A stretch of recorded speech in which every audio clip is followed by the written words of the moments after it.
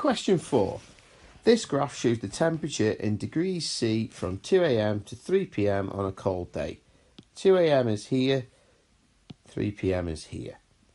Let's have a look at what the questions are. How many degrees warmer was it at 3 p.m. than 3 a.m.? Well, 3 a.m. is here. So if we follow it up to the point on the graph, it's this dot here, which is level with -5. So at 3 a.m. it was -5 degrees C. And at 3 p.m.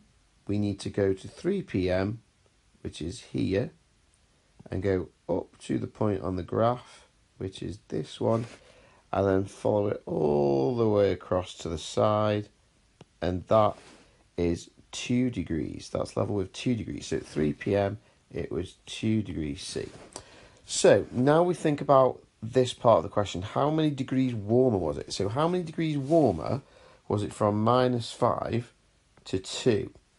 Well, obviously between -5 and 2, if you imagine the number line, you've got a 0. So that can help us, because from 0 to 2, that's a gap of 2, and from 0 down to -5, that's a gap of 5. So basically, we've got a gap of 5 plus a gap of 2, which makes a total gap of 7. 5 plus 2 is 7. So your final answer for that question is 7 degrees. Scrolling down, we can see the next part of the question. At 6 p.m, the temperature was 4 degrees lower than at 3 p.m.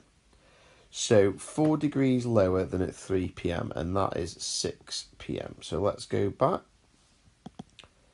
So 6 p.m, it was 4 degrees C lower than 3 p.m. Just write the question there so we don't have to scroll down again. So 3 p.m. was 2 degrees. We've already got that. So we need to go 4 degrees lower.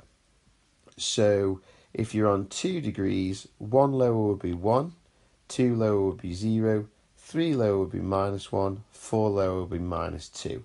So when you drop down 4 degrees from 2 degrees, if you take away 4 from 2, you get to -2.